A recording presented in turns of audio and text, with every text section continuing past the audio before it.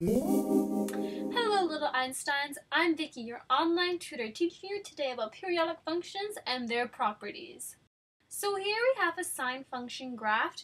There is one maximum and one minimum.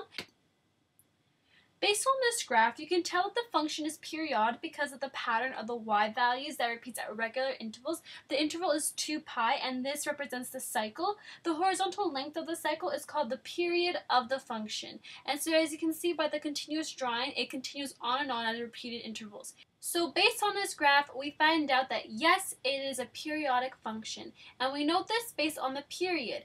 To find out your period, you have to look where your cycle begins and ends. So you know it begins at the origin, 0, 0, and 2 pi, 0. And that's 2 pi is 360 degrees. Finding your amplitude is simple. All you have to do is find your max and your min. So your max occurs at pi over 2, which is equivalent to 90, and 3 pi over 2, which is equivalent to 270 degrees. Basically, the amplitude of a function is defined as half the difference between the max value and the minimum value. So once you have those 2 points, you're going to know your y values.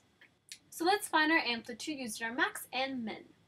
The equation for amplitude is max minus min over 2. So since the max is at 1 and the min is at negative 1, 1 minus negative 1 over 2 equals 2 over 2 equals 1. Next, you want to locate your equation of axis, as this is the equation, the horizontal line halfway between the maximum and minimum. And this is determined by your maximum plus minimum divided by 2.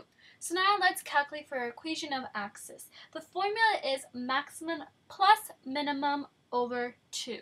So we already know the max and min is 1 and negative 1. So 1 plus negative 1 over 2 equals 0 over 2, which just equals 0. However, the answer is not simply 0, it is an equation of a line, therefore you must put y equals 0. Next, we have the cosine function graph. This is a periodic function because of pattern of y values at regular intervals. When you compare this function to a cosine function, it's basically the same thing, just translated to the left and right by a certain amount of degrees. So let's look at the cos function properties like we did for sine.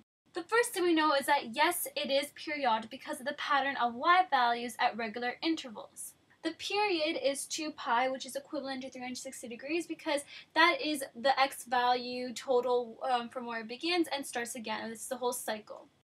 Using the formula for amplitude, max minus min over 2, we know 1 is the max, negative 1 is the minimum. So 1 minus negative 1 over 2 equals 2 over 2, which equals 1. Using the equation of axis formula, we plug in 1 as the max and negative 1 as the min. Therefore, 1 plus negative 1 over 2 equals 0 over 2, which makes the final answer y equals 0.